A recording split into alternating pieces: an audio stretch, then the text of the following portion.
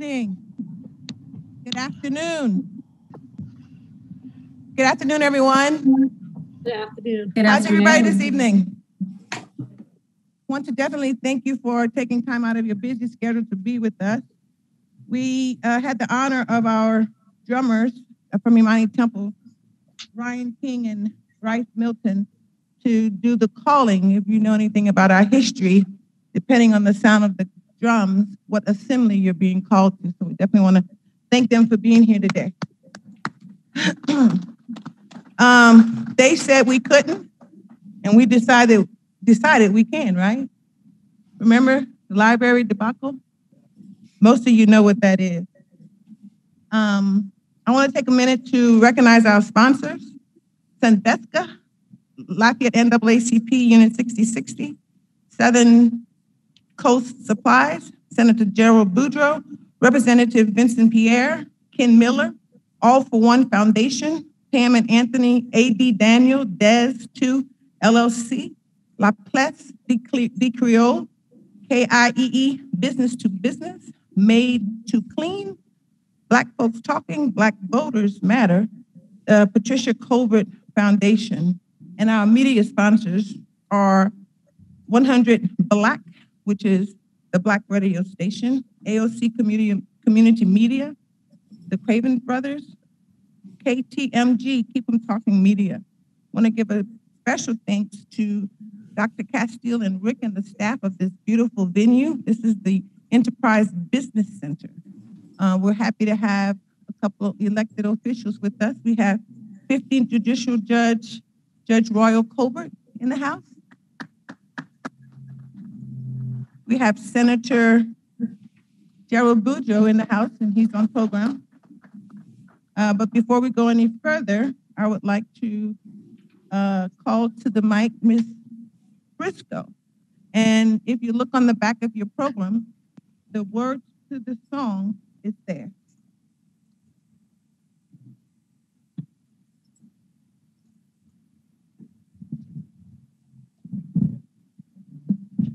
Good afternoon, everyone. Ooh, this mic is hot.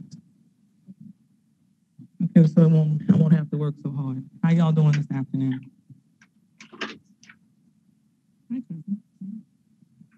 Lift every voice, please stand and sing till earth and heaven ring with the harmonies of liberty. Let our rejoicing rise high as the listening skies. Let it resound loud as the rolling sea.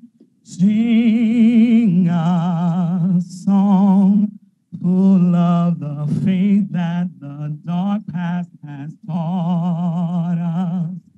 Sing a song full of the hope that the present has brought us.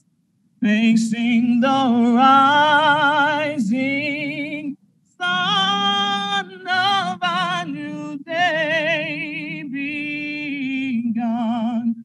Let us march on till victory is won.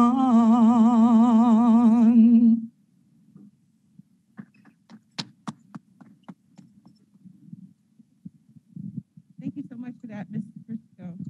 And I was a bit rushed, so I do want to come back and list those others who are supporting this. And that is the Louis A. Berry Institute of Civil Rights and Justice, also Southern University Law Center. This would not be possible without their help. We also have the Lafayette Analytic Council, Alpha Phi Alpha, Alpha Kappa Alpha, Kappa Alpha Psi, Omega Psi Phi, Delta Sigma Thea, Phi Beta Sigma, Zeta Phi Beta, Sigma Gamma Rho, Iota Phi Theta. So I want to thank all of our sponsors for coming with us along this journey and making it happen. Without these sponsors, this would not be possible. Definitely want to tip my hat off to my dear friend, Dr. Williams. This was his brainchild, so I want to thank you for that, Dr. Williams. We want to let everyone know that the Louisiana Literary and Speaker Series will ensure that Black history is discussed. We will monitor public libraries programming and ensure Black history is a part of taxpayers-funded activities, the side of truth. And we will ensure that the Northside Library is built and it is implemented. Before next to the mic, we'll have Bishop John Milton to give our purpose and a prayer. Thank you.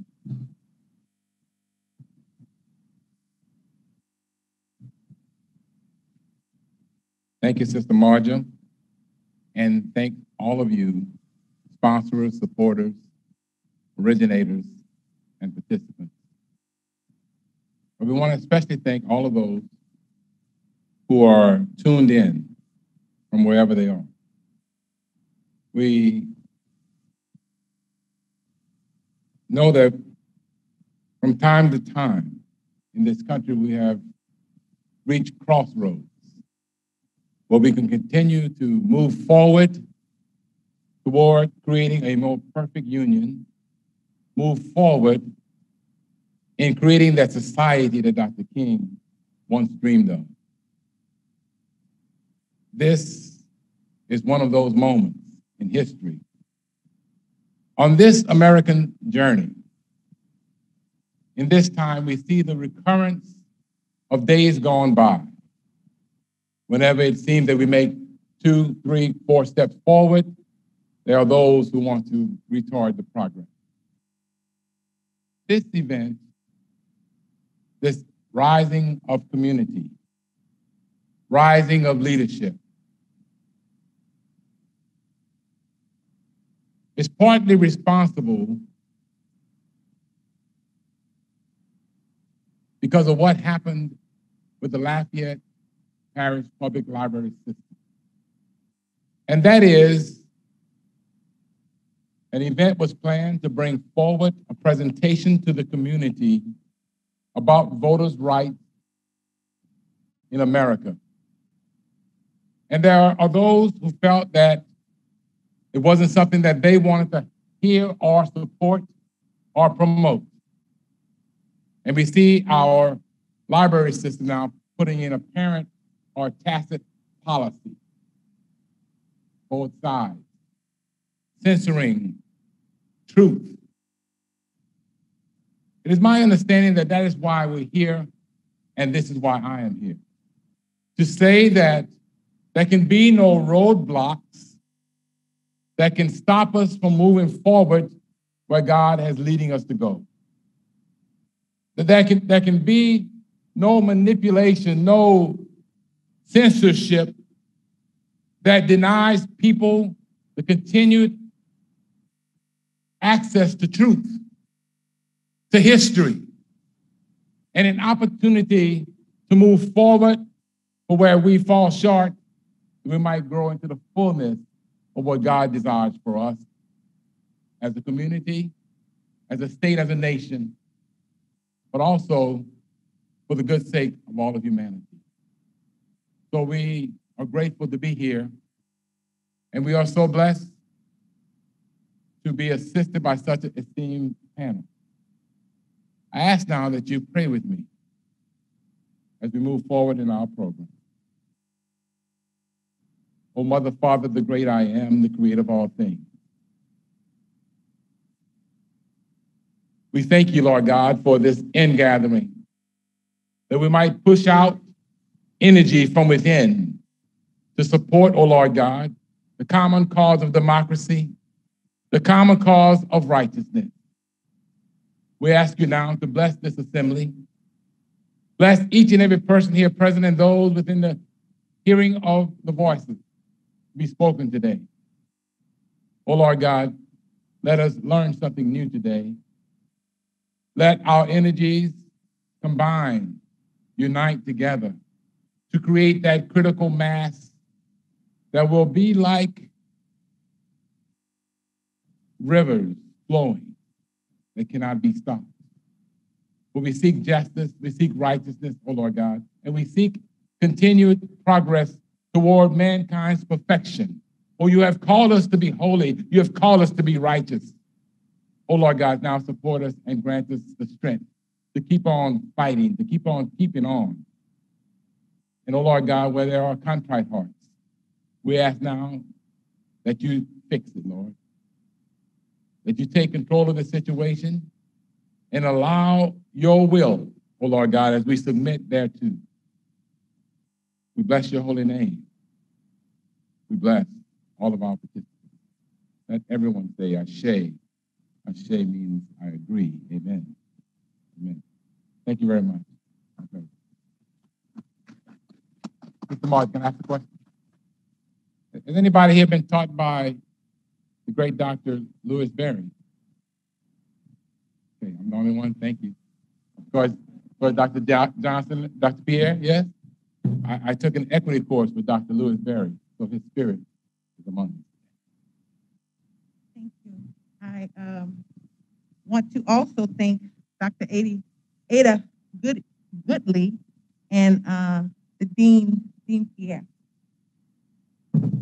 for their efforts in making this happen as well. Next to the mic, we'll have greetings from Senator Gerald Boudreaux.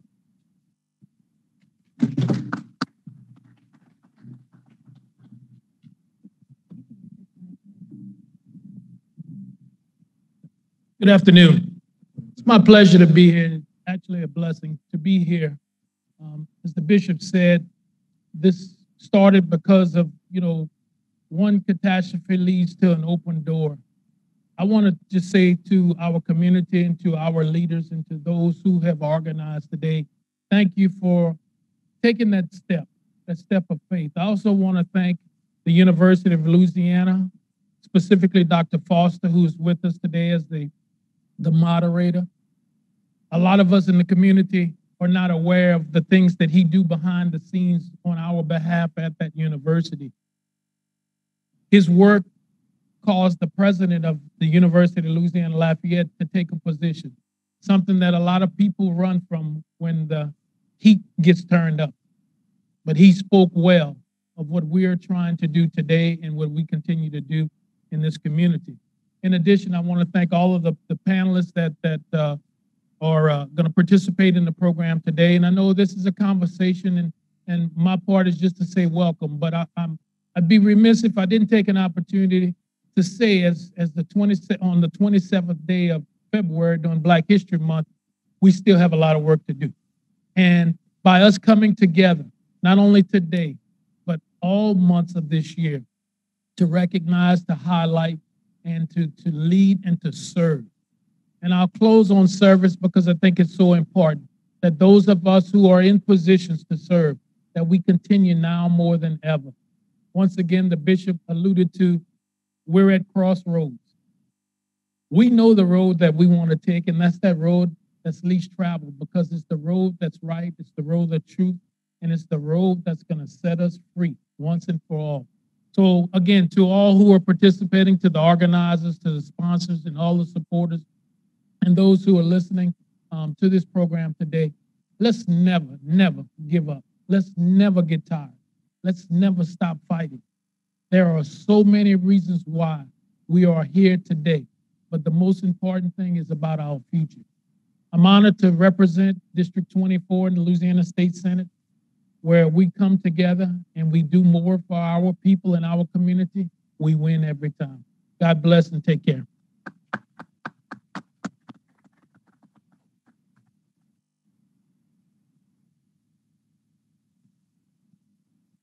So much for that, Senator Boudreaux. We so appreciate you.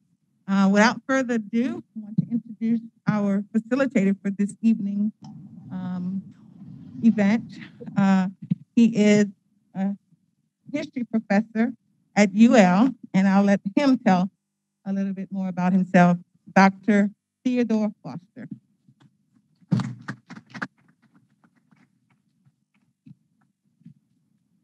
Thank you very much, Ms. Martin Broussard, for the prayer, as well as for the Lift Every Voice and Sing commemoration. I haven't heard the song sang in company or communion in a while, not only because of COVID, but because of my newness to the Lafayette community. I arrived fall 2019 and currently serve as Assistant Professor of African American History in the Department of History. I earned my PhD in Black Studies from Northwestern University in Evanston, Illinois. I have a master's in African American and African Studies from the Ohio State University, and I earned my undergrad from the University of Alabama at Birmingham, where I am from. And it is Birmingham that I will call upon a bit in my opening remarks. Before I continue, I should just let you know the kind of run of the rest of the show. We have 5 excellent panelists I want to hear from as someone who spent the 6 years prior to 2019 in Chicago, and as someone who is from Birmingham, southern town, a different South in this Gulf South. I look forward to hearing more about the local struggles that many of you have been involved in. Before I begin, the opening remarks brought me to an African proverb that I love. That comes from a book titled Lifelines, the Black Book of Proverbs by one of my first professors in undergrad, Dr. Askari Johnson Hodari. And in this excellent tomb of wisdom lies this proverb that I think the point about crossroads speaks to in questions of progress and how we look at that. Youths look at the future, the elderly at the past, our ancestors live in the present. And this is a proverb that comes from Kenya and the ethnic group Luo. So we want to hear from our panelists, so I'm going to speak for about 15 minutes to lay out some of the context and my experience with this library fiasco and some of the response.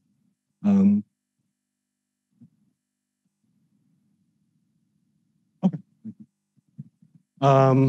So I'm going to ask to move my mask a little bit. You can see this musty beard. Okay, so our panelists will speak for about 7 to 10 minutes apiece after I open with some remarks. We'll allow some time for them to speak with each other, and then we'll open it up for Q&A.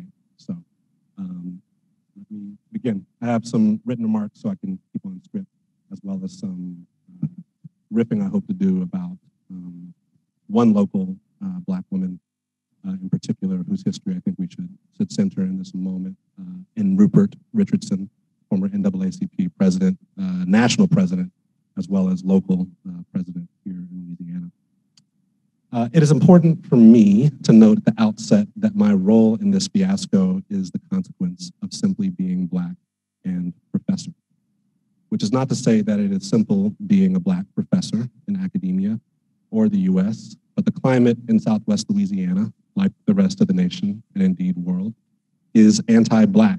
And that means that at any moment, people who are racialized as Black or teach and study the history of Black peoples can become the subject of criminalization by state. It is a kind of script easily taken up by bad faith actors claiming objectivity or neutrality or an apolitical stance in relation to voter suppression, white supremacy, and anti-Blackness. Libraries, like universities and academic scholarship, have never been neutral in the fight and reproduction of whiteness or white supremacy. It is a script that marks the experience of some of my favorite Black history makers, like Dr. W.E.B. Du Bois, the first Black person to earn a PhD from Harvard University in 1895, and criminalized by the US government and even the NAACP, which he co-founded in 1906. Because of his advocacy for socialist, communist, and leftist Black politics. Born in 1868, Du Bois died in exile in Ghana, which became the first independent African nation in 1957 following European colonialism. Fellow Birmingham native, Dr. Angela Yvonne Davis, was also criminalized by the state in 1969 because of her membership with the Communist Party USA. She was stripped of her assistant professorship in philosophy at UCLA by then Governor of California, Ronald Reagan. After a court ruled that rationale for firing Davis was illegal, the university fired her again for the use of inflammatory language. In Davis's 2006 book, Abolition Democracy, which I couldn't recommend more as this is, a launch for literary engagement in the Black community, she writes, "Consider the fact that Martin Luther King Jr. was repeatedly described by his adversaries as a communist, and not because he was actually a member of the Communist Party, but because the cause for racial equality was assumed to be a communist creation. Anti-communism enabled resistance to civil rights in myriad ways, and vice versa. Racism enabled the spread of anti-communism. In other words, racism has played a critical role in the ideological production of the communist, the criminal, and the terrorist." So one thing my remarks are trying to get at is this, pull on the one end of the kind of criminalization of Black life, Black history, Black thought, Black dialogue, Black voting. At the same time, a kind of resistance to that we see in this event and broader efforts to speak truth to this power. And so I think it's important for us during Black History Month to be explicit and precise about the role of criminalization, anti-Blackness, and racism in the Lafayette Public Library Board of Control's decision to reject the Louisiana Endowment for the Humanities $2,700 grant, that's how much money they rejected, for books. Gary May's Bending Toward Justice, the Voting Rights Act, and the Transformation of American Democracy. It's about Selma and how the Voting Rights Act came to be. I should say that my research focuses on the historical memory of the civil rights movement, how politicians, institutions, corporations, activists take up that memory and try to activate it in different locales and in different ways. Indeed, the board chair, Douglas Palumbo, mentioned to me in an email that Martin Luther King Jr. Was the greatest American he ever knew, which is to say that he's calling upon a certain history of MLK that is comfortable and convenient, that should be a contradiction given the actions by the board. The program is a very mainstream and timely engagement with the history of voting rights in the US, which cannot be understood without a rigorous engagement with Black history. LEH identified 6 books to spark critical dialogue, of which libraries applying for the grant would choose 4. The other book I was going to speak on is Martha Jones' Vanguard, How Black Women Fought for the Right to Vote and Equality for All. The funding allows for each library to purchase 20 copies of each for their public in their areas. And I heard that they were sold out within 24 hours once UL's Dupree Library took up the grant. Even Jefferson Davis Parish, right, named after the former president of the Confederacy, applied for this grant and accepted this grant. LEH deserves a lot of credit for coordinating and developing an excellent discussion, which I contribute to an overall program intended to raise the public's literacy of the history of voting rights and efforts to suppress the vote. They mentioned several of the themes and issues as the expansion of voting rights since the country's founding, the electoral process, the women's suffrage movement, the Voting Rights Act of 1965, the 2013 Supreme Court decision that invalidated key portions of the Voting Rights Act, and the disenfranchisement of incarcerated and formerly incarcerated Americans. Those are the bullet point listed themes that these 6 books written by academics were meant to provide a context for a discussion that I was only supposed to facilitate as a scholar of Black history and voting rights.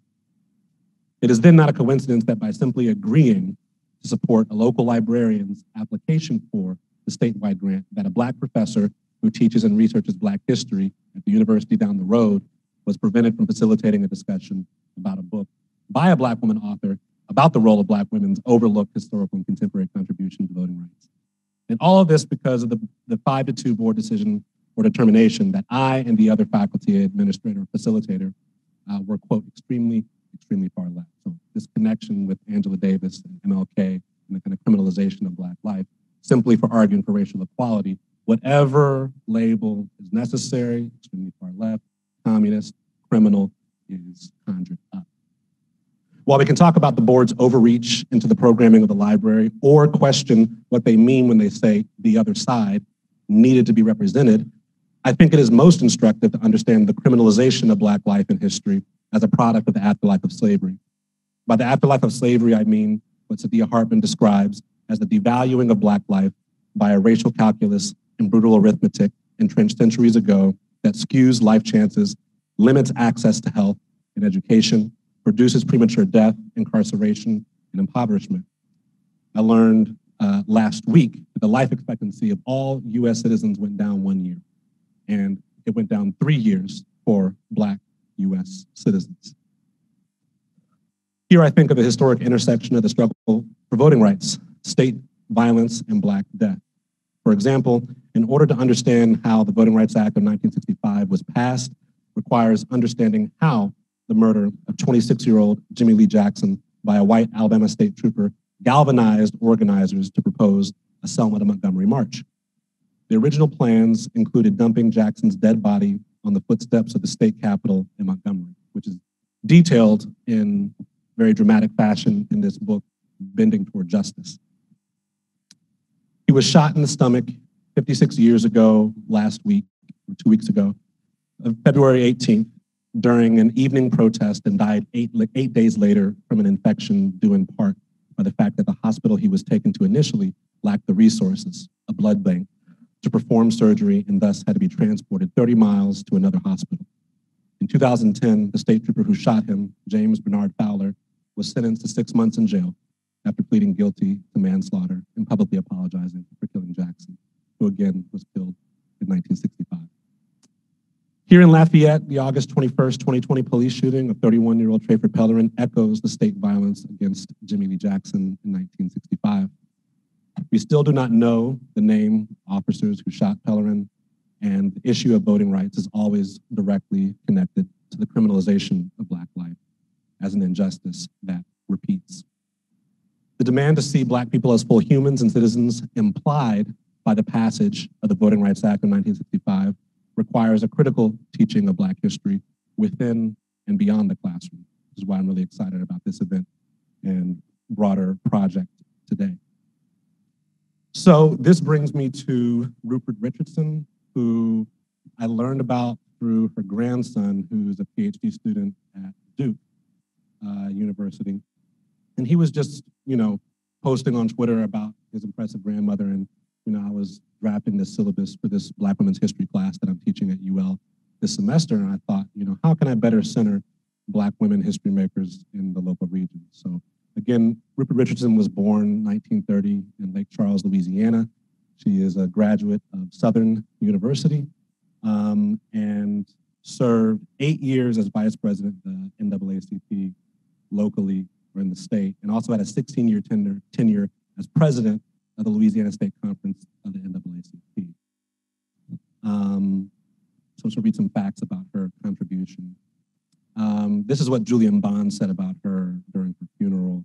Rupert Richardson, who died in 2008, served the NAACP in many, many capacities, but she will be best remembered as a tireless crusader for justice in Louisiana.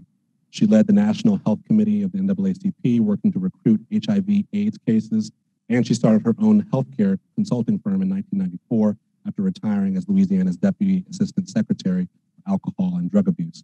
She also worked at the state level in the areas of health planning, mental health, employment, and substance abuse.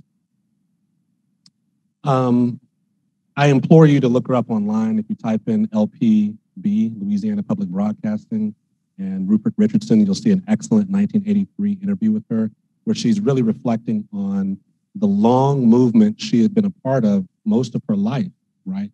She said there was a slogan in the NAACP in the 1950s, completely free by 53, that they then repeated in 63 because the slogan still rang, but the fight for freedom also still was needed.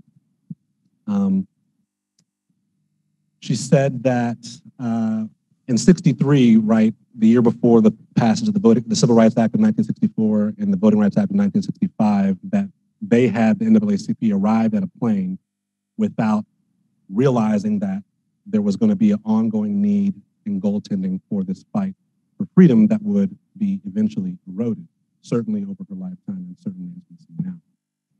So I'm going to conclude with an excerpt from the Martha Jones book. Since this was billed as a book discussion, I want to center some of the words and commentary that she has about Black women in the fight for voting rights, as well as a quote from another Birmingham Black woman history maker and native who I draw a lot of inspiration from, in Dr. Sonia Sanchez.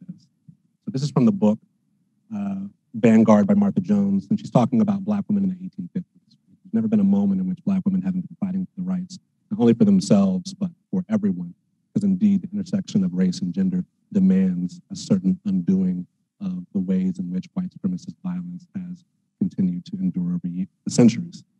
By the end of the 1850s, when Black women exercised their power, they might have faced opposition, but no longer was anyone surprised.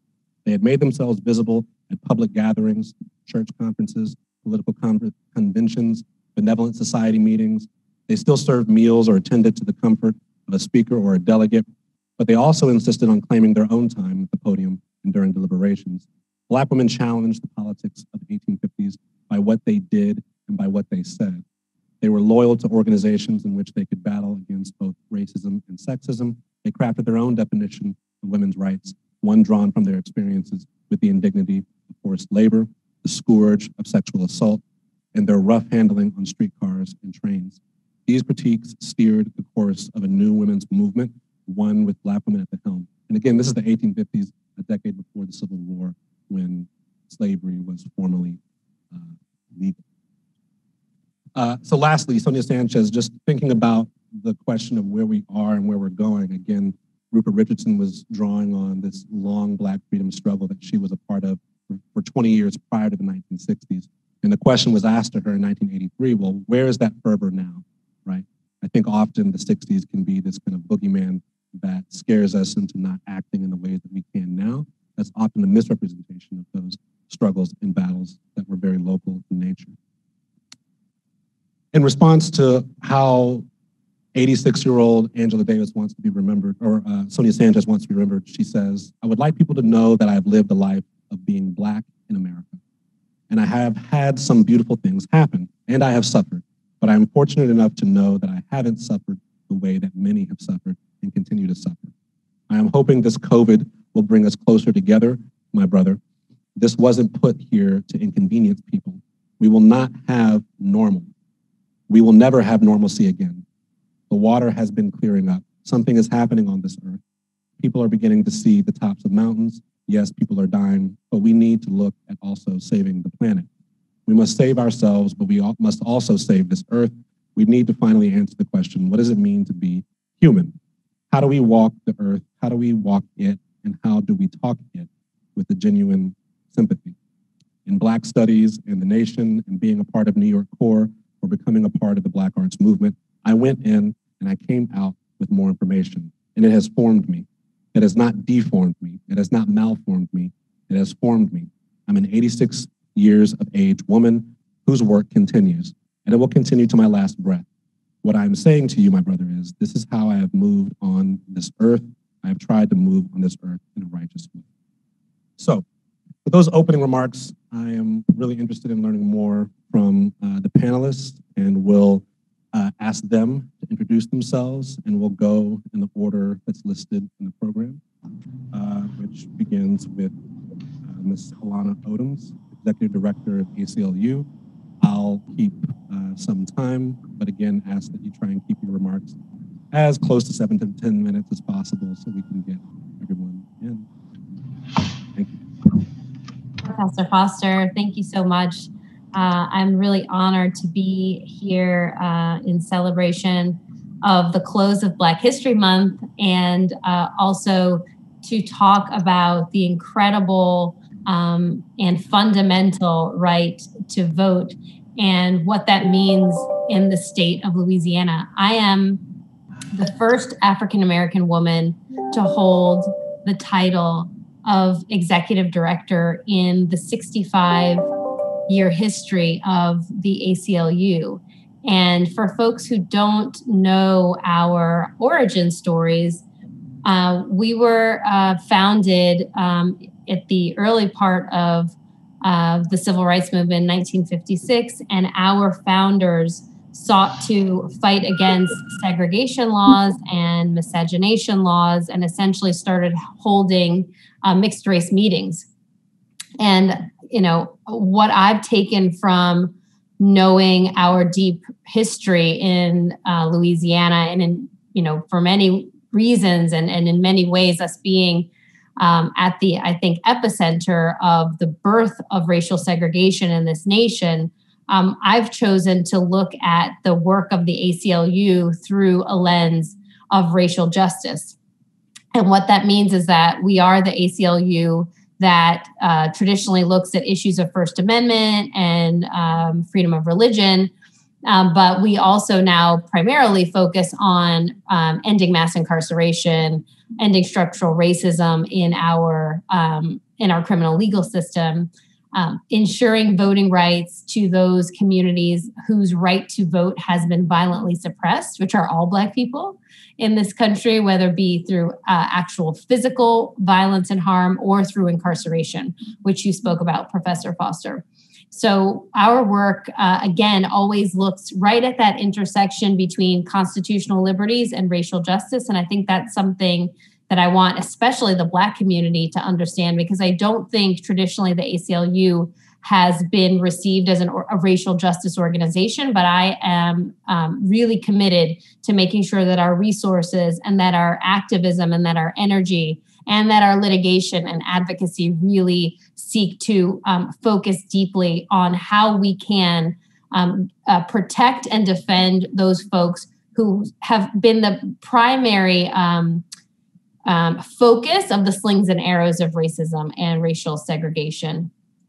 And Jim Crow, of course, because all that we've seen, and I think this has been, you know, posited by many scholars, but we've really just seen a transformation from slavery and the, you know, civil code and the Code Noir, Black codes, which codified human bondage of Black people, and you've, you know, seen that translated from Black codes into criminal statutes that are essentially birthed out of that that same, you know, denial of humanity and human dignity for Black people, and then once again translated through Jim Crow and into mass incarceration today, which is why we take such a specific look at mass incarceration and exploring and interrogating the reasons why our criminal legal system continues to produce the same outcomes for Black individuals, which are greater pretrial incarceration. So folks who are spending time behind bars who have yet to be charged or who are awaiting their fair and speedy trial under their Sixth Amendment constitutional rights.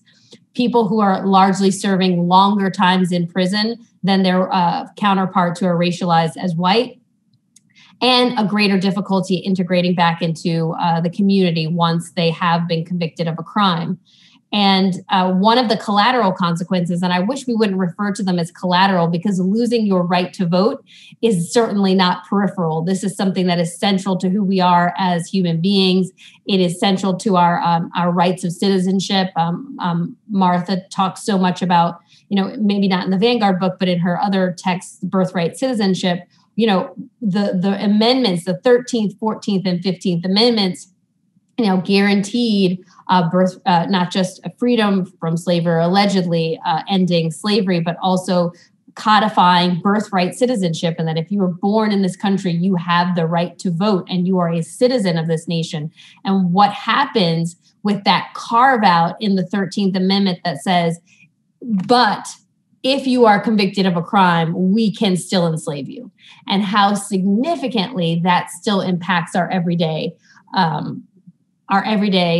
society. And so the ways that we've seen that impacted most of all is we've seen, of course, in Louisiana, we're the most incarcerated place in the world per capita, but also we have more people behind bars pre-trial than any other place in the country. So you have people who are otherwise would not be incarcerated. You have more stringent penalties here. And you have before the legislation that provided for reenfranchisement of people who had felony convictions, you saw the 70,000 people in Louisiana impacted because of a prior felony conviction and that impacting their right to vote. So we are talking about not just hundreds of people, we're talking about tens of thousands of people who are, who are prevented from accessing this really critical right to vote. And then even beyond that, what we've seen in Louisiana and what we saw just in this last election season is that voter suppression is a political strategy for folks. It is, you talk about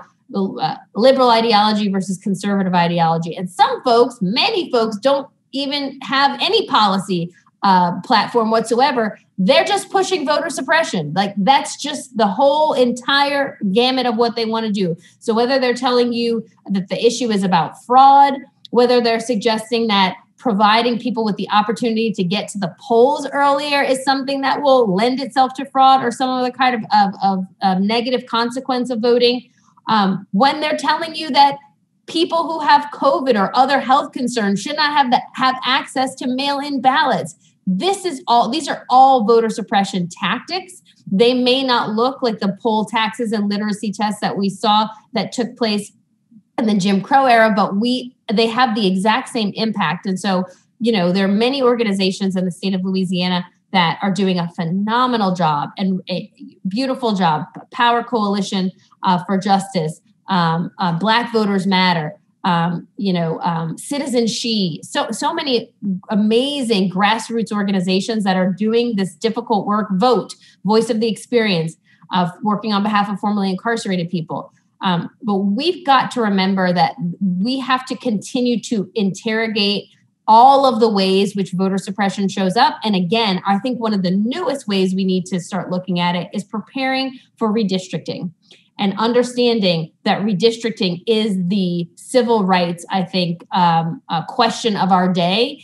And now we have to look at representation and what it means to have adequate representation that is not diluted, that allows for the voices of Black and Brown community members to be heard, and for us to be able to have that representation in our state houses, in both the House and the Senate, but also in our judicial branches and also at the Supreme Court. So I'll stop there. Thank you so much.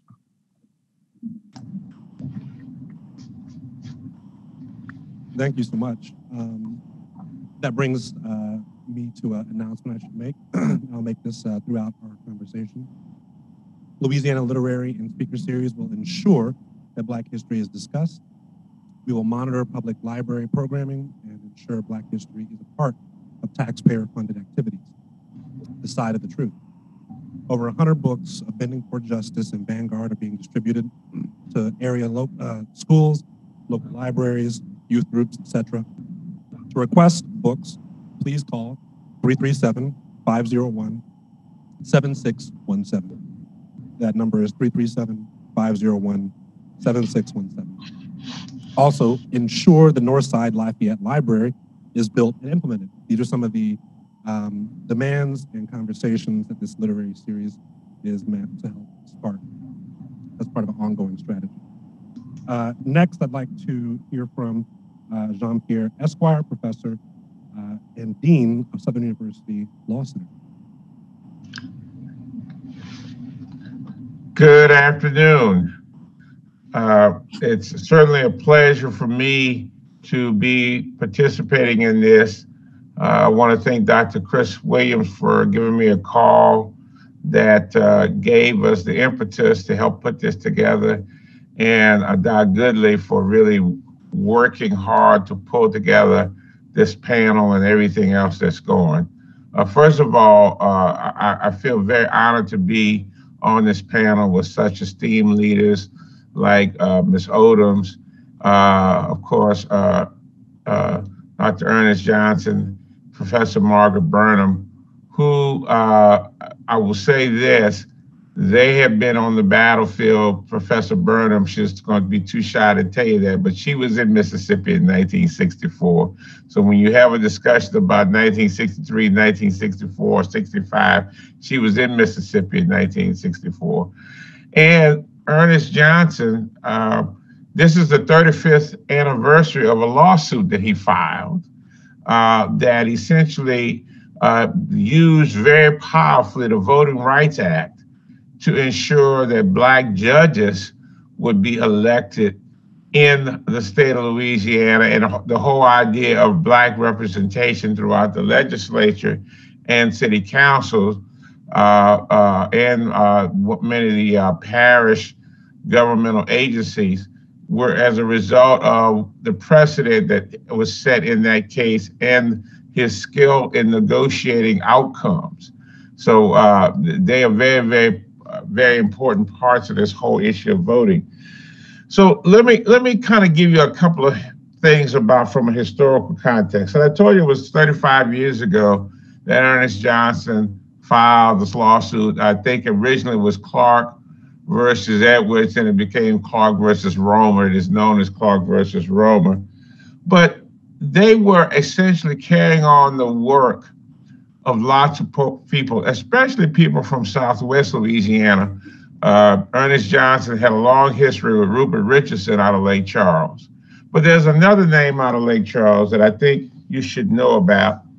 His name is Weldon Rougeau. Weldon Rougeau grew up in Lake Charles, and I know he heard a lot from Rupert Richardson, and actually he was inspired by a man who was a Parks and Recreations leader in Lake Charles that had built into them the fire about them being transformative. And Weldon Rougeau caught that fire. He originally was born in St. Landry Parish, okay, and moved to Lake Charles.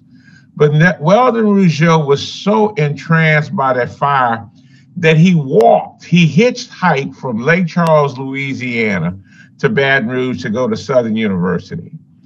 And he was part of a group of young leaders that were involved in voting rights in the early 60s, 1961, as well as a companion group that was dealing with the Freedom Riders.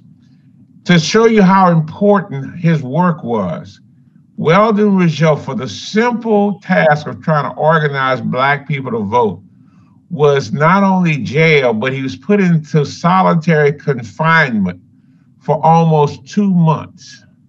Okay, he was subsequently expelled from Southern University. He went to undergraduate school elsewhere, went and got a law degree, became a very influential leader and partner in a very important law firm. And just recently, his son, Vincent Rougeau, became the first African-American lay president of Holy Cross University. Now, why am I saying that? I'm saying that because we have to think about the impact of our fight for voting and what that means for us, because we sometimes can't see the outcomes now.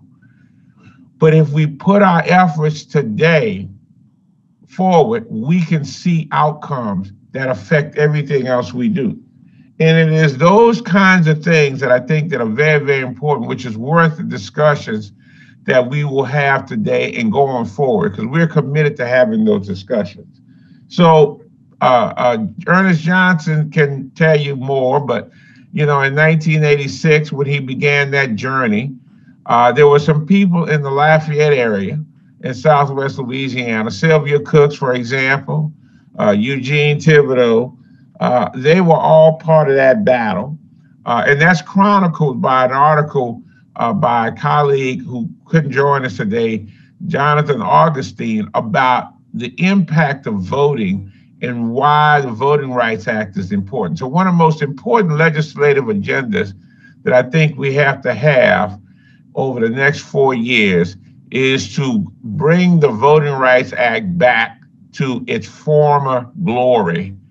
And so that the impact of voting, because what you see in Georgia and Arizona and all these places are patently open opportunities to essentially quell voting rights of Black people, of minorities. That's what it's all about.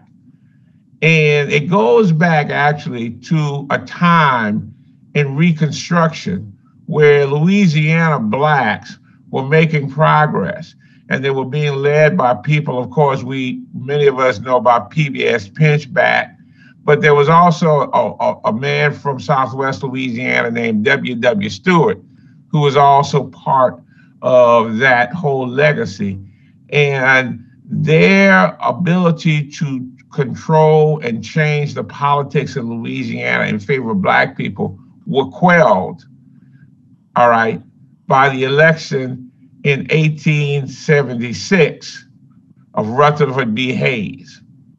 So we're coming on a number of different anniversaries that I want to point out to you so that you can think about these things and recognize that we're at a critical time. And if we don't stand up now, we'll be part of that anniversary. 160 years ago, in 1861, the first shots were fired that led to the Civil War. In 1866, the 13th Amendment, which was part of the 13th or 14th, I call it the Holy Trilogy amendments, was enacted. 100 years ago, in May and in June, there was the Tulsa riots, whereby Black people were massacred in Tulsa. Why? Because they were reaping the benefits of their voting and economic prowess. In 1946, because of the racial prejudice and the lack of rights of Blacks, a man named Charles Drew died because he couldn't get plasma, something he invented for blood transfusions. In 1946, 75 years ago, a very courageous man named Charles Hatfield dared challenge the state of Louisiana to access legal education. And so he filed a lawsuit that would essentially lead to the opening of Southern University Law School and Southern University Law Center. And in 1976, Ernest Johnson and Janice Clark, 30 years after that, who graduated from law school, and 10 years later, they changed the history. So what I'm trying to say to you is that we have a time now to recognize the significance. What you are doing today is very, very important. And we must not forget all those significant changes that happened because other people put their lives on the line. And today we have to be willing to put our lives, our reputation, our wealth, everything on the line because this is such a critical time. Do not be fooled. All the things that you're seeing now is about 10 to 20 years from now. When I say 10 to 20 years from now, folks who are white recognize that people of color will be the overwhelming majority of people in the United States, either by 2030 or 2040. This is their last stand. And we must recognize that at all levels, and we must fight to oppose all those things at all levels so that the January 6th incident that happened in the nation's capital will not be happening on your doors. Thank you. Thank you very, very much, Dr. Pierre. I really appreciate the Black history in Louisiana that you centered in those comments. I think it's also important to note, as you alluded to, and as Lana Odoms also spoke to, we're coming up on the 10th anniversary of the restriction of voting rights. It was in 2013 that a Supreme Court decision dealing with the richest county in one of the poorest states, my home state, unfortunately, which brought us in many ways the Voting Rights Act of 65 and the 64 Civil Rights Act, has also been the site of restricting the right to vote. This was, it's 2021, so yeah, 8 years ago that Supreme Court Justice, Chief Justice John Roberts said that the Voting Rights Act of 1965 was an extraordinary measure for an extraordinary time that has passed. And what he's saying there is that systemic racism is no longer an issue in the US. And we know this because of Black elected officials like Senator Boudreaux, like Barack Obama. But ask yourself, how many Black governors have been elected in the US and why? This issue of redistricting is so key to the work of the governor, among other kind of power. So it's important to have Black elected officials. It's important to understand, as Alana Odom's pointed to, voter suppression is a political strategy. Since 65, there have been repeated efforts to undercut the Voting Rights Act. It just took almost 50 years for them to do so. And they won. And now it is up to Congress, unfortunately, to prove that systemic racism exists, to the extent that they would then reinstitute the Voting Rights Act of 65. So without further ado, Dr. Pierre already sort of brought Ernest Johnson into the conversation. And so I think it would be timely to invite him to offer some comments for today. You're going out of order. I thought Attorney Burnham would be next. You want me to go now? We can go women first if you prefer. Yes, ladies are always first. Excellent. That's what my mother taught me. Margaret Burnham.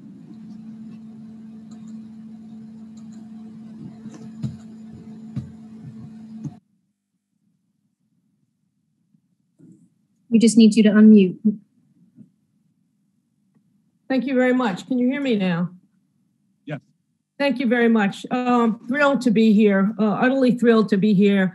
And my thanks so much to those who've convened this and for those with whom I've been working in Southeast Louisiana and at Southern University for the last, I'd say 6 or 7 years at least. Chancellor Pierre and Ada Goodley, of the director of the LUS Berry Institute for Civil Rights and Justice. My name is Margaret Burnham. I teach at Northeastern University School of Law, where I am a distinguished professor of law and African American studies, and I am the founder and director of the Civil Rights and Restorative Justice Project at Northeastern.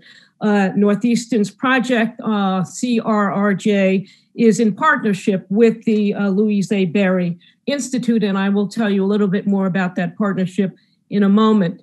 But since Angela Davis's name was raised up by Professor Foster, and since John Pierre mentioned 1963 and 1964 in Mississippi, let me tell you about my own Black history, as it were.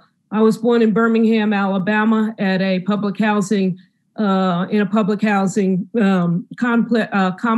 Angela Davis was our neighbor, and our families, my family and her family, became quite close in our childhood.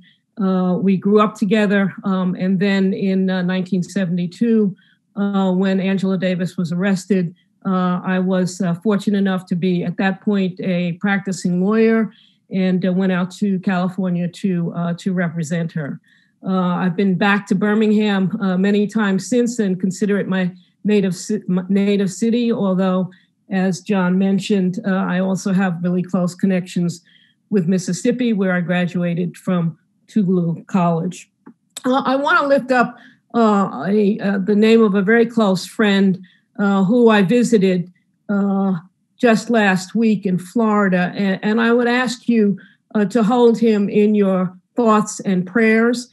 His name is Bob Moses. Bob Moses was one of the leaders of the Student Nonviolent Coordinating Committee, of which I was also a member. And he's really quite ill in hospice at the moment.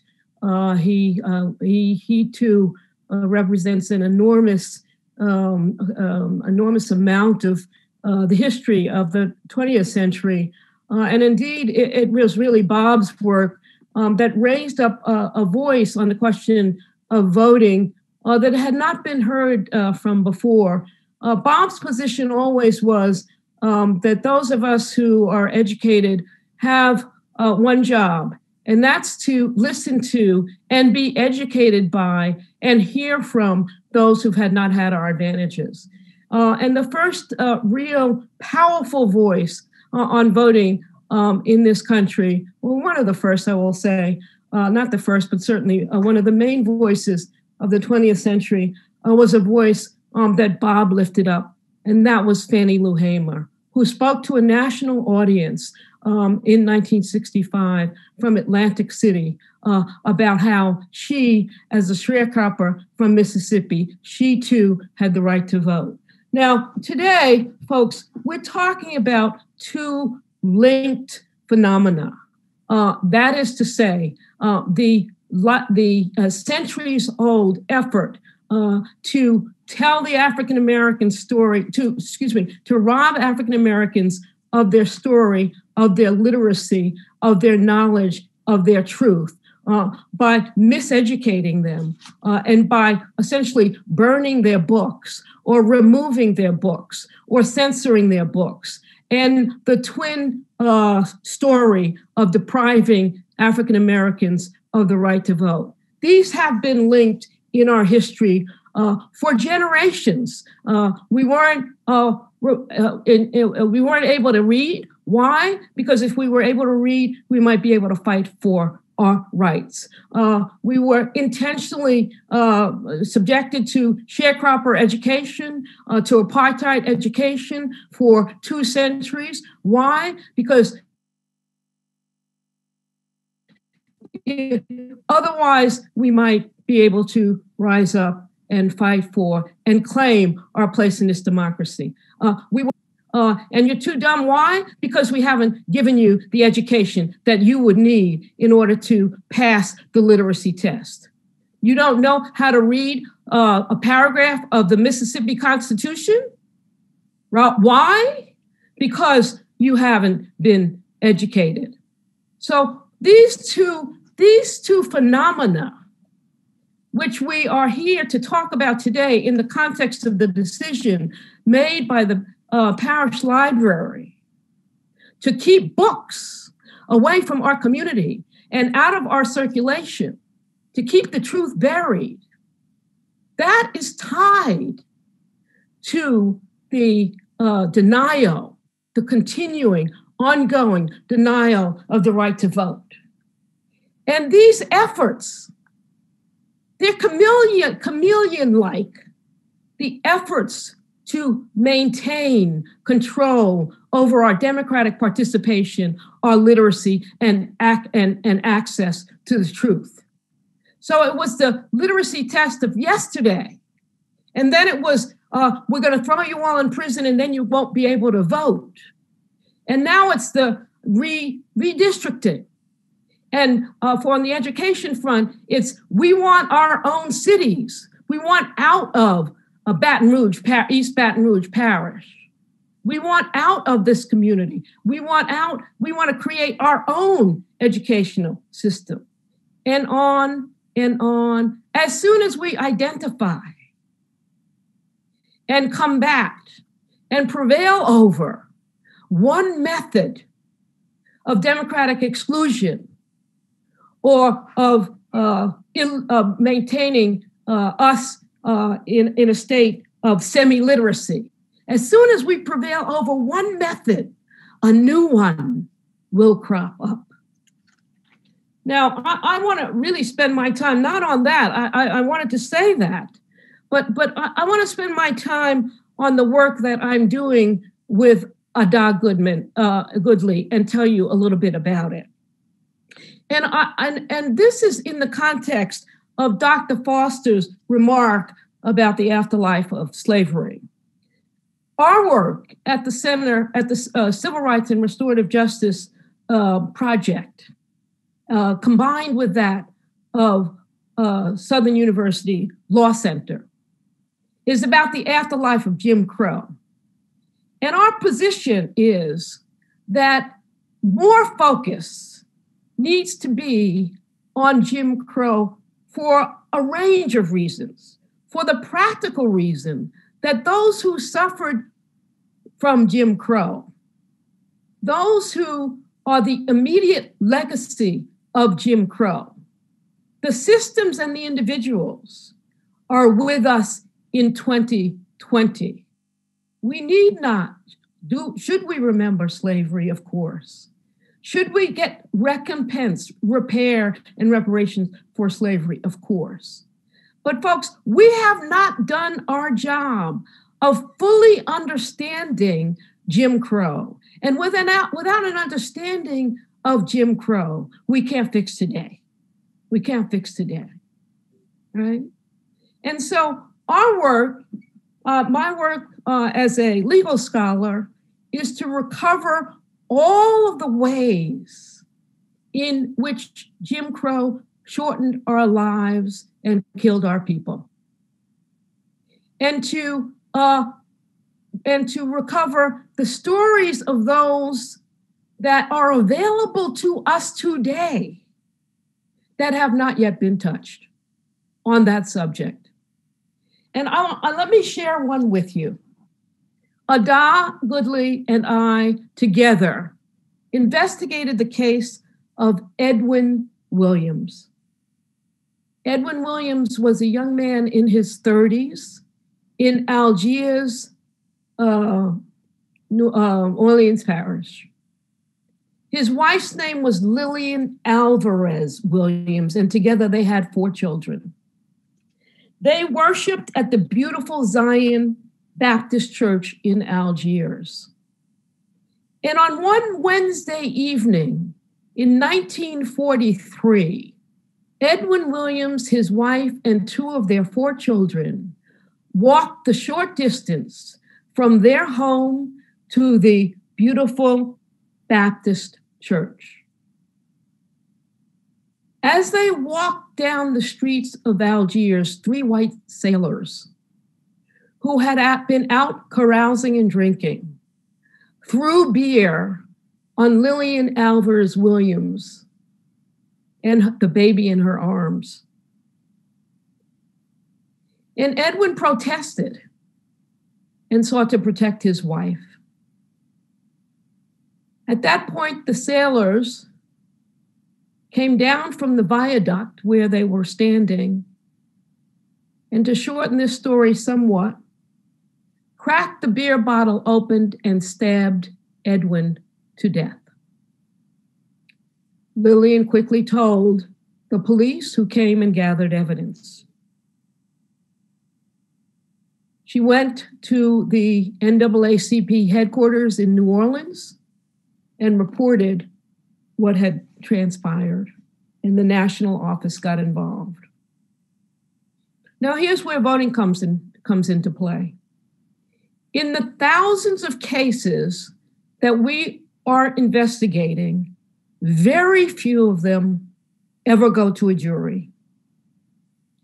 In part because of the persistence of the New Orleans NAACP. John will remind me what the director of the NAA, it escapes me at the moment. Because of their persistence, this case went to a jury.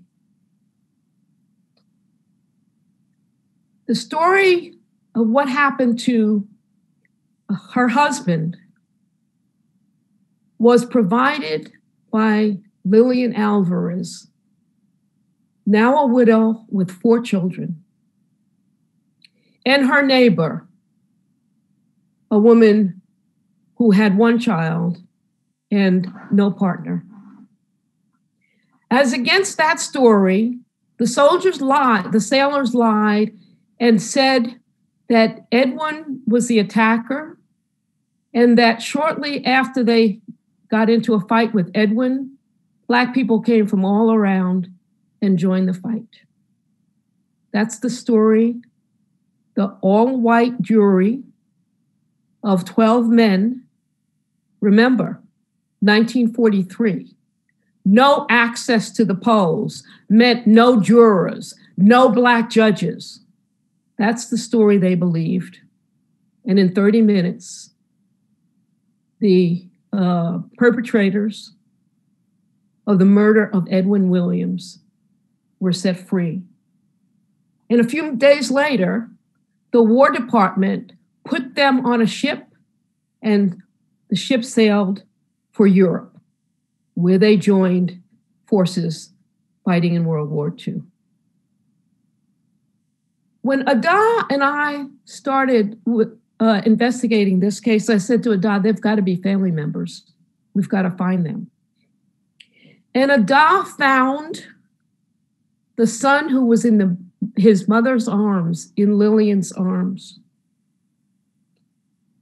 He's the pastor now of that church, the beautiful Baptist church, Zion Baptist Church. I don't know whether it's still Zion, but I don't know whether it's still a mission church. It was once. Beautiful Zion Baptist Church. And he told Ada, some of what he told her was in confidence, but suffice here to say, I cannot talk about this. And I pushed Ada and I said, Ada, someone wants to know this story. And she pushed, and eventually she found the family members, the grandsons, and the granddaughter of Edwin Williams. And indeed, they wanted to know what happened to their grandfather and how their grandmother, who then became the snow cone lady of Algiers because she had to sell snow cones to support her 4 boys. They wanted to know why they had never been told this story of what really happened to their grandfather. This, my brothers and sisters, was a story we were able to relate to them 2 or 3 months ago in the year 2020, or perhaps even 2021. So, yes, there's an afterlife of slavery. We see it in mass incarceration. We see it when we have to fight for felon voting. We understand about mass incarceration as the new Jim Crow. And every Black judge who's ever sat in a courtroom, and I count myself among them because I was once a judge, smells the stench of slavery in her courtroom, sees the white police officers on one side and the Black doc on the other. So we know about the afterlife of slavery. But folks, what we don't know about fully, what we are every day discovering, is the afterlife and the present life of Jim Crow. And if we lose this story, if we do not look for Edwin Williams' family members, that story will always be the jury verdict. It will never be what truly happened to Edwin Williams that Wednesday night in Algiers, Orleans County. Thank you very much.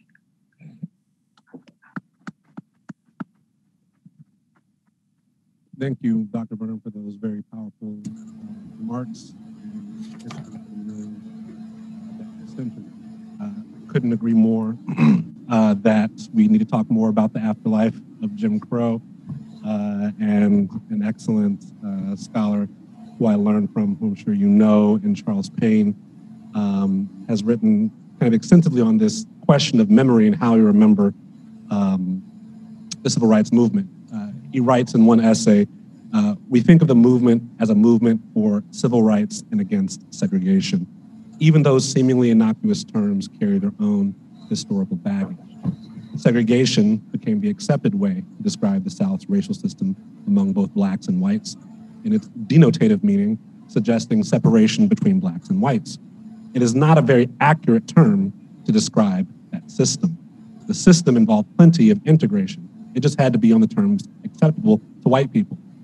Indeed, the agricultural economy of the early 20th century South probably afforded a good deal more interracial contact than the modern urban ghetto. White supremacy is a more accurate description of what the system was about. Segregation is the way apologists for the South like to think of it. It implies we're not doing anything to Black people. We just want to keep them separate from us. It was the most innocent face one could put on that system. When we use the term as a summary term for what was going on in the South, we are unconsciously adopting the preferred euphemism of 19th century white supremacist leadership. With that, I wanted to turn to our other distinguished panelists, Ms. Johnson, to could you please offer some remarks? Thank you very much, Dr. Foster. My speaker went low, but I think you gave the baton off to me. Good evening to everyone involved in this discussion. I think these discussions are very healthy because unless we remember our history, it will tend to repeat itself. And I'm just glad to be here to continue this discussion. I think I'm glad I let Ms. Berman go before me with all of the knowledge and information she has, and then she's a judge too. So you know I didn't know, but you always have to defer to a judge.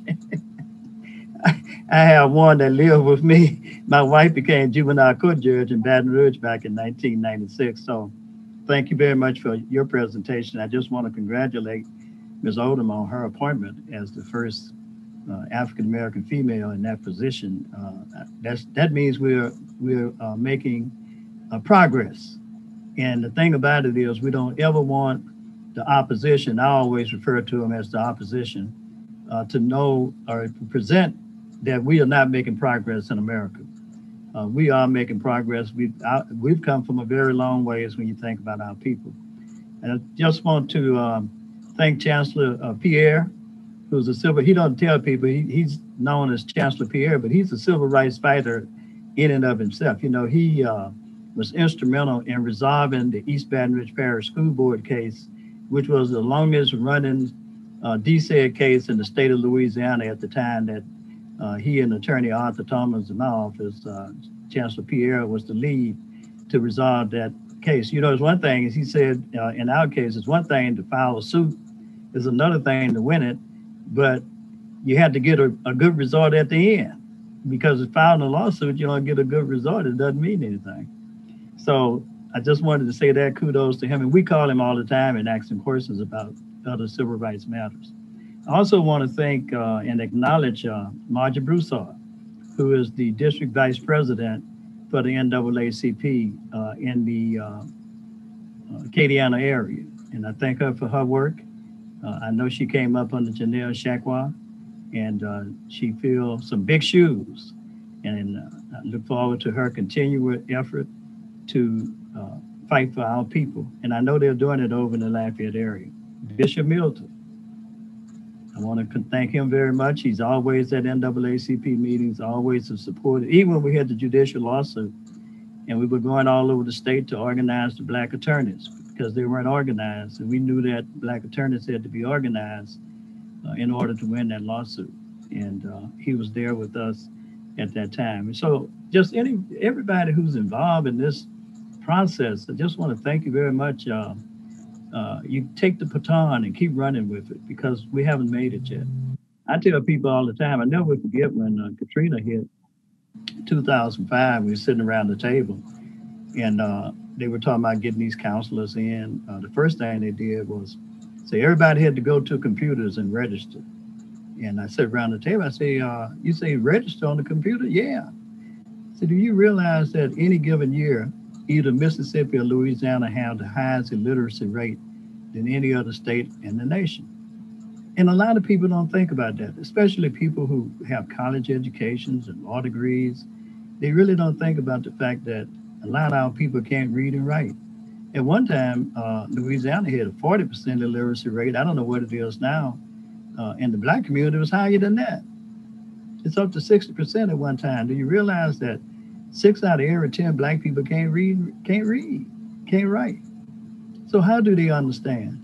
I serve as the executive director of the NAACP in Louisiana, and I get calls every day, 10 or 15 calls, and basically it's trying to get people just to understand what their rights are, because they'd be in total confusion. And the judge mentioned about the police. Well, the police ain't gonna try to really tell them their rights. The police stop you. You got a right to be quiet. You don't need to tell the police, I got rights. Read me my rights, but they got reasons or ways to get around it. Voting, an educated voter versus just getting people to go to the poll. When they're educated and understand why they're voting, then they vote more. So we get what we call chronic voters. I call them habitual voters. All of us probably on this panel And in that audience, because we're interested enough in our community, we're going to go vote. Not because David Duke is on the ballot and want to vote against him, or Donald Trump is on the ballot and we want to vote against him. No, we want to go vote for the city council budget. We want to go vote because they're getting ready to change these districts this year. And if we don't stay on top of this redistricting, it'll be 2030 before we can get back up. 2030 is a long ways for me. It's a very long ways. And so we have to be educated. We have to educate our people. Rupert Richardson, I can't say enough about Dr. Foster. Rupert Richardson started me off as an unpaid general counsel for the Louisiana NAACP in 1984. And if anybody ever been around Rupert Richardson, she can talk you into doing almost anything. And since 1984, I became first vice president and then president. She was with us when we marched on the mansion in 1996, 50,000 people. She couldn't walk that much, but she was in a vehicle and led the march in the front in the vehicle. And in 2008, when the 6 young people were jailed in Gina with $100,000 bonds, Rupert Richardson was right there in 2008.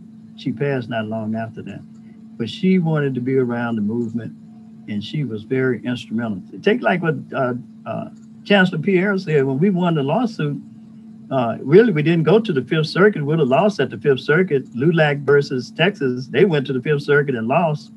The Fifth Circuit said they couldn't see how you have single member districts for judges, and reversed the case, even though they won on liability, but they reversed on remedy. But in our case, Governor Ellis just got reelected in 91, and he promised he would settle the case, and we settled.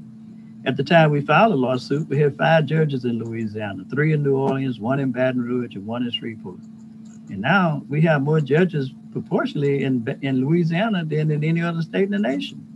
That was because we settled the case and dismissed it, and it never went up on appeal. So we're thankful for Rupert Richardson, and I think about it all the time. This is what I wanted to do today. I just wanted to call off, and a lot of this would be redundant because everybody called off some years. I wanted to just call off some years because I wondered, I said, well, why the library don't want history? Why? And it was a grant. It wasn't no money they had to spend. Why they don't want the history? And that was, I think at the vote, I heard it was 5-2. So 2 thought right. They probably was black. And then 5, I hope in the 5 it wasn't no black. I don't know. But if it was one of the 5 that was black, we need to reach out and try to teach them their history. I want to start with 1857, the Dred Scott decision. A lot of people don't know about the Dred Scott decision. Dred Scott was a black man. He left from a slave state and went to a free state. He had a trial in Missouri, 1857. The Supreme Court, for us lawyers, we understand that the court said he didn't have standing. He didn't have rights. And it went so far as to say if blacks came from a slave state, they didn't have any rights. Later on, their interpretation of that was the black man has no rights that the white man is bound to respect. But we see that. Everything we talk about, when we have to deal with certain white people, they don't want to respect black people that we have rights. And we're still fighting for it. And so voting rights is certainly an issue, right? Because a billionaire white man like Donald Trump and the person over on the street corner that's registered to vote, they all got 1 vote, just 1. Donald Trump tried to talk about it, say, oh, it's cheating out there because he don't want that 1 black guy vote to count. That's what it is. He don't want to have no rights. And so everybody around him that are attracted to him, they all think alike. The black man has no rights that the white man is bound to respect. You guys have a celebrity over there in Lafayette that was seen taking a chair and knocking out a window in the Capitol. He's a celebrity. Why? He's standing up for the 5 that voted. Don't let them know the history.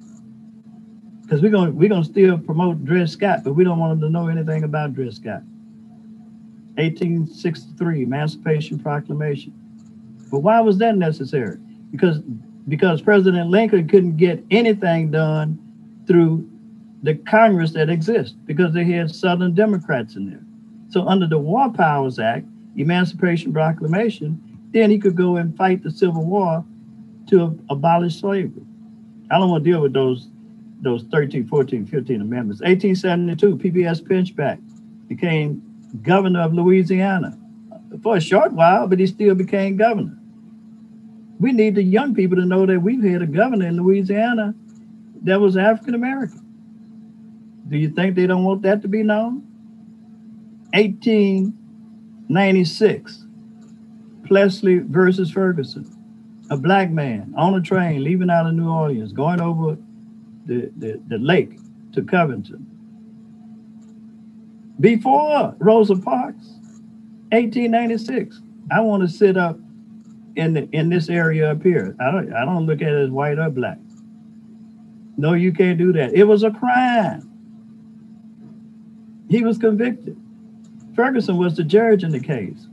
Plessy versus Ferguson went up on to the Supreme Court, separate but equal. And that started the Jim Crow laws that was discussed earlier. And we know what we've been fighting against. Still fighting against them. 1898, the grandfather clause came out of Louisiana. Governor Foster's great grandfather was governor from 1892 to 1898 and passed the grandfather clause. What it said? Well, if your forefathers, if your daddy wasn't registered to vote before 1865, there are some things you need to do. The black vote in Louisiana went from 45%, 144,000 black people registered to vote down to 1,500 by 1900. No effect. We want the senator to stay encouraged. We want him to stay encouraged because what is going to come out of that Louisiana legislature this year? Chancellor Pierre talked about the historical numbers and what we've achieved. The question is, what is going to come out of that Louisiana legislature this year when it comes down to redistricting? And we got to keep everybody honest. We can't allow packing in black districts where you got 80, 90% black voters in districts, and then there are no voters over in those other districts. Because the opposition will allow us to do packing. We can pack these districts. But what's reasonable? A 60% district, a 65% district. It's up to us in the community to look at what's going on and to make the calls to keep everybody honest this year. 1947, during Jim Crow, we'll give you your own law school. We don't want you going to LSU. Southern University. Chancellor Pierre talked about it. The other thing that happened in Baton Rouge, which is significant, in 1947 is the Baton Rouge plan of government. They call it consolidated government. I tell people all the time, that's a lie. They say, why? I say in Orleans Parish, the city of New Orleans is merged with Orleans Parish. That's a consolidated government. Baton Rouge don't have no consolidated government. And why you say that? I say that at that time, it was two cities, Zachary and Baker, and the city limits of Baton Rouge. Now we have Central, and they're trying to get another one started on the outskirts. But within the city limits of Baton Rouge, you don't have a city council for Baton Rouge. You don't have a mayor for Baton Rouge. And look, we all right here. Southern University Law School, law centers, right here. We don't have it. Some people say, well, we don't have no city limits of Baton Rouge. I say, well, why do we have a city court? Why do we have a city council?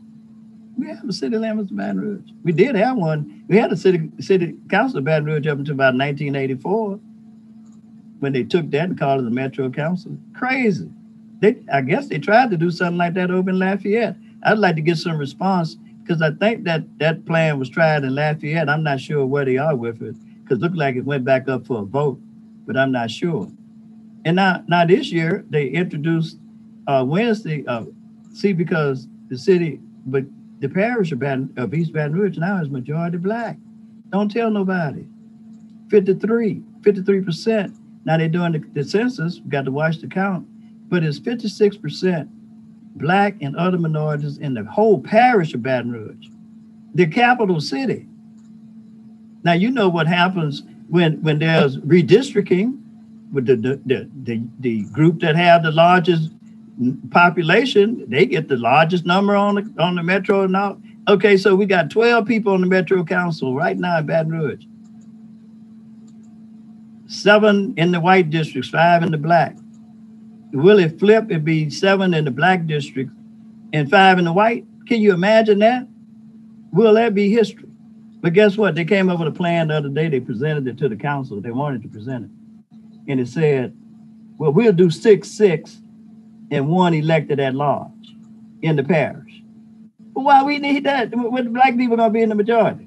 They said, well, we'll do 6-6, so we even now. And I watched what happened. Black people say, oh, we even with the white people now is 6-6. But no, you got that 1 running at large. And if you don't always get your Black vote out right, that could be a white seat.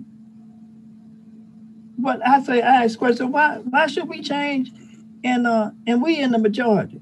But Black people, so we go along with all kind of stuff and they just get over on us. But I know one thing, it ain't gonna happen this year. Okay, so let me go on. So we had 54, Brown versus Board of Education, 63 was the March on Watch, 64 Civil Rights Act, 65 Voting Rights Act, 1981 was Thornburg versus Jingles. And what happened, we didn't have to, in voting rights cases, to show intent to discriminate. All we had to do was show 7 factors to win our cases. And basically they were polarized white racial Black voting in at-large districts, because whites tend to vote for whites, and don't be scared, Blacks tend to vote for Blacks. Compact district, cohesiveness. In other words, we could draw a district and we could break down the sections. And we applied that standard in Chancellor said 1986 in Clark versus Edwards. And then we also had our companion case came out of that, and the next year, Chisholm versus Edwards, which applied to the Louisiana Supreme Court. And we eventually won both of those cases. Justice Revis Artigue was the first African-American justice in this cycle. And Justice Burnett Johnson became the justice after Justice Artigue, and she became Chief Justice based on seniority. And we had a setback, as Doc said, Dr. Foster said, in 2013, when Shelby County, Alabama filed a suit against the Attorney General Eric Holder, and the court found that some people say they got rid of Section 5, which was a review process, but I think what they say was, well, you know, times have changed and you guys living better now. So we're not sure whether or not Section 5 is needed. And so it was more like it's not needed. So now that we have gone into 2021 with President Biden, a majority House, a majority, depending on how the vote goes, Senate, I think we ought to make sure that we have a national effort going to try to see what we can do about Section 5. I don't think we ought to just let it get by, because look, these southern jurisdictions are passing all kinds of, as you guys know, they're passing all kind of rules that are not favorable. Look at what the library did in not accepting the grant. In a voting rights case, we could use that to help establish some form of discrimination. Because to deny that to Black voters, I think that's a pretty good a social showing against the Lafayette Parish Library. We just keep it. They thinking it was bad, but it's good, because I'm quite certain we're gonna have some lawsuits, ACLU and others coming in this state of Louisiana this year to put these people in check. And so I wanted to just highlight those issues. I know one thing: advocacy is alive and well in Louisiana. I'm just glad to be a part of it. And the Lord has blessed me to be on both sides. to be on the side of advocacy and to be on the legal side. Now, I will say this about the legal side. As you know, Trump got the Supreme Court packed. And so if we file a local lawsuit, we got to go through the Fifth Circuit and then to the Supreme Court. That's what we need to think about. But politically, I think we need to get very, very active. I think we need to get more and more our people out to the polls and not be discouraged. And the positive word ought to be, when we see negative things like what happened at that library, is that is even more reason for us to go out and vote and get these rascals out of office. Thank y'all very much. I can say it because I'm not the chancellor of law school. I'm just Ernest Johnson, attorney. So I can say stuff like that. Thank y'all very much. Wow. Thank you so much, Ernest Johnson. I learned a lot through that history lesson, and I really appreciate more than anything the kind of through line that you drew from 1857 to now in terms of how the Supreme Court adjudicates questions of voting and Black voting in particular. I should also apologize for not including Dr. Burnham in this genealogy of Black women's excellence coming out of Birmingham, alongside Angela Davis, Sonia Sanchez, and so many others. So at this point, what I'd like to do is invite the panelists, perhaps the elders on the panel, to speak to one another if there was something brought up that you all wanted to offer commentary or question about, and then we'll turn to some Q&A.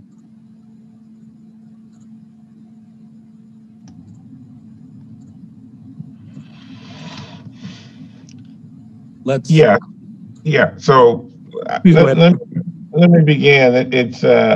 I'm glad you brought up the Plessy versus Ferguson, because this is the 125th anniversary of Plessy versus Ferguson. The, of course, interesting thing about Plessy versus Ferguson is that at least in this, it was a case brought in because of Louisiana, and it was 50 years later that Charles Hatfield essentially challenged Plessy versus Ferguson. The interesting thing you talked about, Governor Foster, was that his grandfather was a governor, and of course Murphy Foster, the grandson that we know as Governor Foster, graduated from Southern University Law Center. So the irony of all those things, of course, is extremely important to recognize. But the other point that I thought that was very, very important was, as Professor Burnham talked about, her representation of Angela Davis, and I think the key to all of this is that the history of Black women being at the forefront of all of the changes, even today with respect to what happened in Georgia. It was Stacey Abrams and Black women who have led that incredible change in the voting demographics of Georgia, such that you essentially had the state of Georgia, which, we said Red Clay, Georgia, Stone Mountain, Georgia, elect not only an African American to the United States Senate, but a Jewish American to the United States Senate. And sometimes we forget all of those other groups that, from a historical standpoint, are viewed in the same light by many of the establishment and racist organizations as being not part of the quintessential white America that they would want it to be.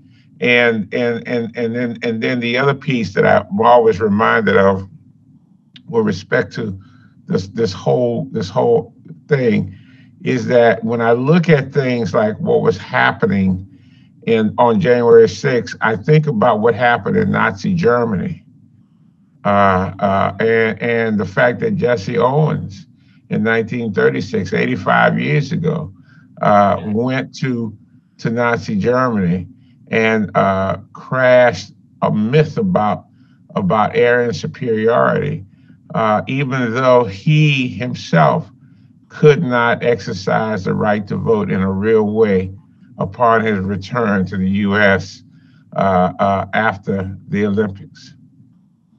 Well, thank you, Dr. Pierre, for those comments. At this point, we want to do some Q&A, and we have 12 minutes, or do we have more time?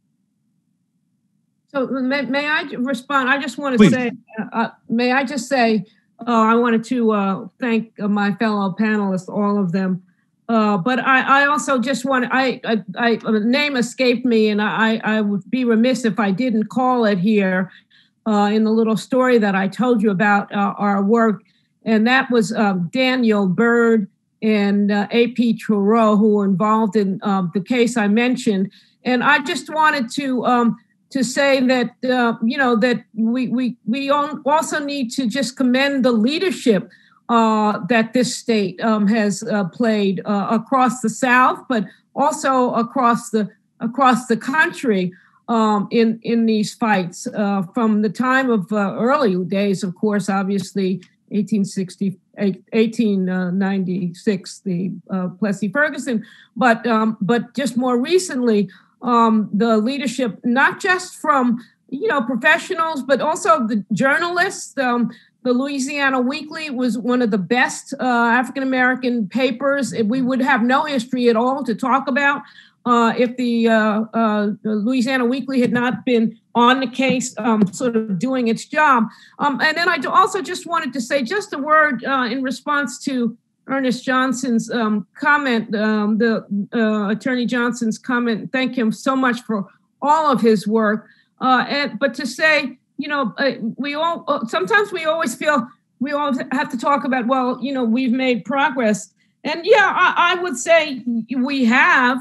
And one indication of that is that in Louisiana in 2018, or perhaps maybe 2019, Louisiana and Florida led in the enfranchisement of former felons. So that's progress, all related to our access to the ballot and to the State House.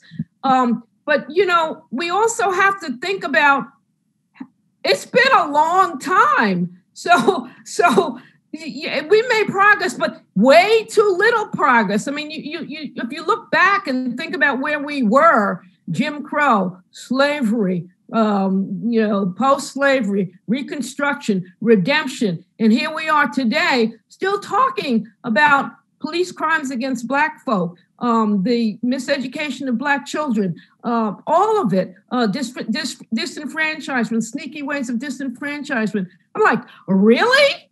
Really? Are we still here? So that's a rhetorical comment, I guess, more than anything else, as you taking off my scholarship hat and putting on my really hat. But I did want to add the names of lift up Daniel Byrd and A.P. Trureau's names. Thank you so much. Hey, Dr. Foster, if I may.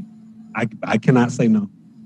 To add on to, and look, George, I was trying to think about A.P. Trureau and Daniel Byrd myself, and that's a shame for me, NAACP. But I also want to add into that group Dean Lewis Berry, who was an attorney out of Alexandria.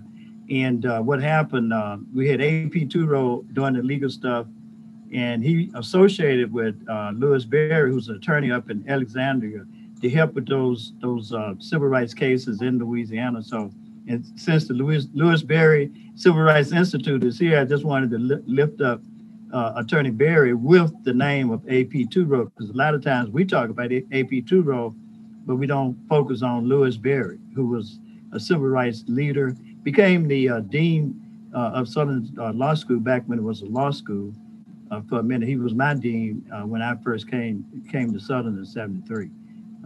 I just wanted to lift up Dean Berry. Thank you. Thank you very much, Professor Johnson, and I couldn't echo Professor Burnham's skepticism of progress anymore. Again, it was progress that Chief Justice John Roberts claimed was the reason why a Voting Rights Act doesn't need to exist anymore. And I think a critical Black history interrogates how we experience racial progress. So with that, I think we're going to try and get 3 questions out so that we can get a sense for what people are thinking about right now. And then you all can choose which questions you want to respond to, but please try and keep it as short as possible. Thank you, Dr. Foster. My name is Jamal. My name is Jamal Taylor. I am an activist here in Lafayette, and I appreciate the historical context that I've gotten today from this conversation, so thank you so much for that. I also want to thank everybody that's here, and I hope I see you all at the City Council meeting and the Library Board meeting too. Marja and Tara sit to my left and right at most of those meetings, and so I want to appreciate them for their advocacy and on behalf of our community. As I look around the room today, what I see is a group of seasoned veteran activists and a larger missing group of young people. More importantly, I question or try to think about how we might involve people and bridge this gap that exists across this state, particularly as it relates to advocacy. We so frequently hear, not that way, don't do that. But we have this set of performative posturing and peacock politics in Lafayette that restrict the movement or forward momentum in bridging that gap. And so I would ask my question to Ms. Odoms at the ACLU, how we might be able to bridge the gap that exists, because as I look at the lens through which I see this movement in Lafayette, I see people kind of hijacking it in a way that's not positive, where we can't get the answer we want from the activists, we call the pastors. Where we can't get the answer we want from the people protesting, we call the politicians. And so how do we bridge that gap that has so fundamentally held us back in this city? Thank you, Jamal. We'll get 2 more questions real quick, and then we'll have Alana respond. My name is Ken Miller, and first I want to thank Dr. Chris Williams for his continued service of the Lafayette community in all his public service. This question is for Mr. Pierre. I was so shook up by January 6th that I actually have formed a political action committee called Blackthorn, and I've been all over TV and radio for about 30 days attacking anyone involved with the insurrection, particularly our not esteemed Congressman Clay Higgins.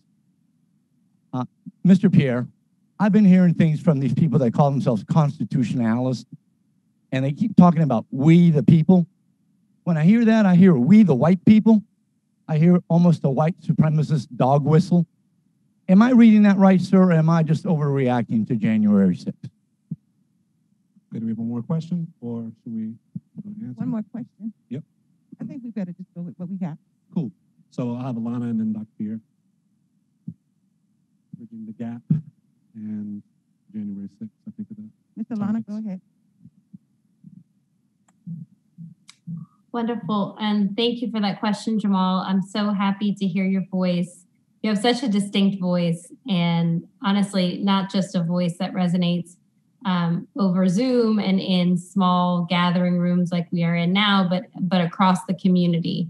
And so I think what you're doing by way of using your platform to elevate these issues and engage young people is phenomenal. So Jamal has a presence on TikTok and Twitter and Instagram and all of those places where we really reach and touch young people. But I do want to double click on Jamal's point of how we integrate our advocacy, if you will.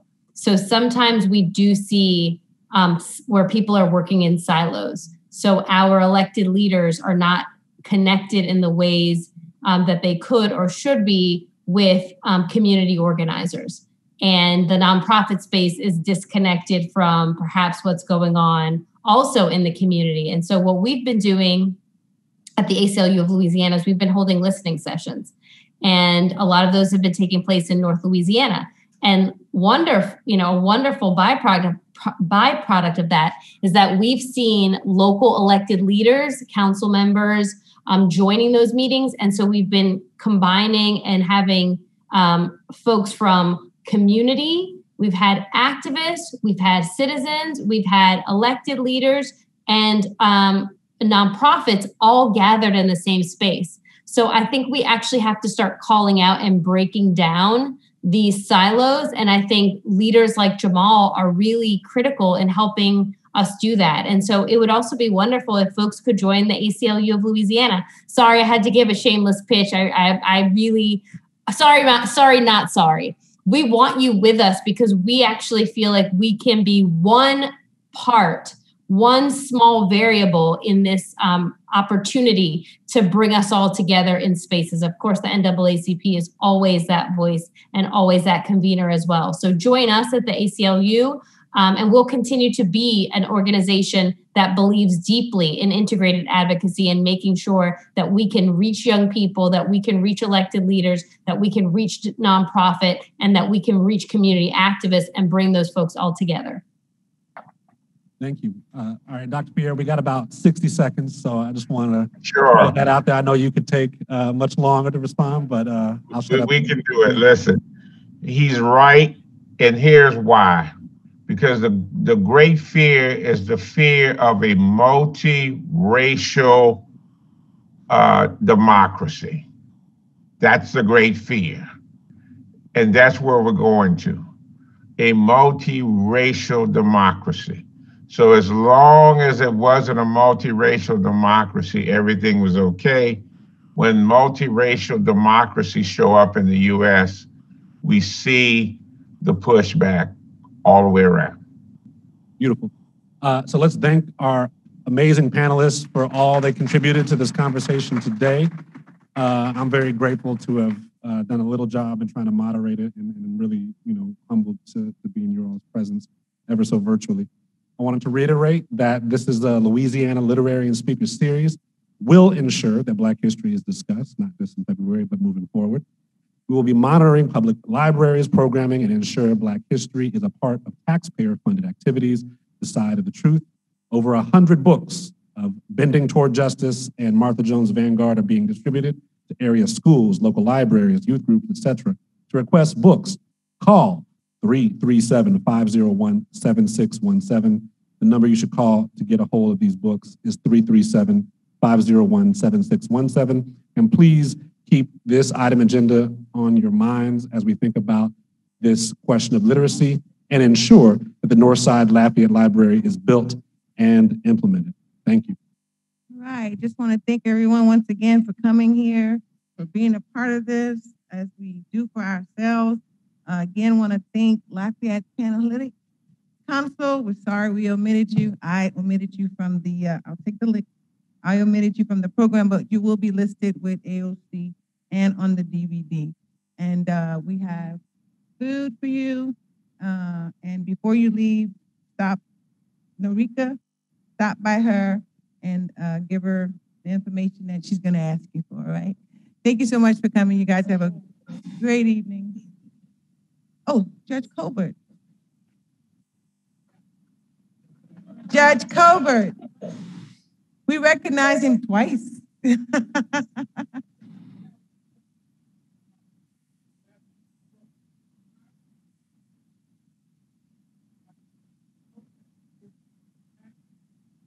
Yes.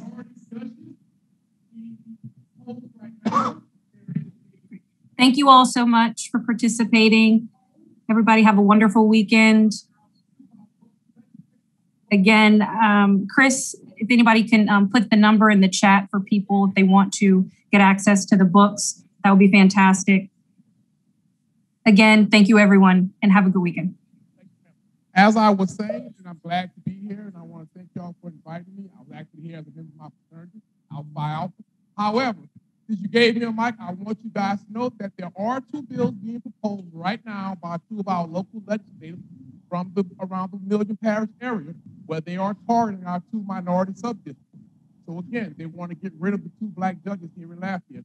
That has been, and in speaking to former Judge Rubin and former Judge Edwards, that has been an ongoing attack since those judgeships were created back then. I am only the second or third, however you want to look at it, African-American judge in the 15th JDC. I may be one of the last. But if we vote, if we participate, if we do what it is that we should be doing, then that shouldn't happen, Judge Colbert. Yes, absolutely. Again, thanks everyone for coming. Please stop by the table, grab you something to eat.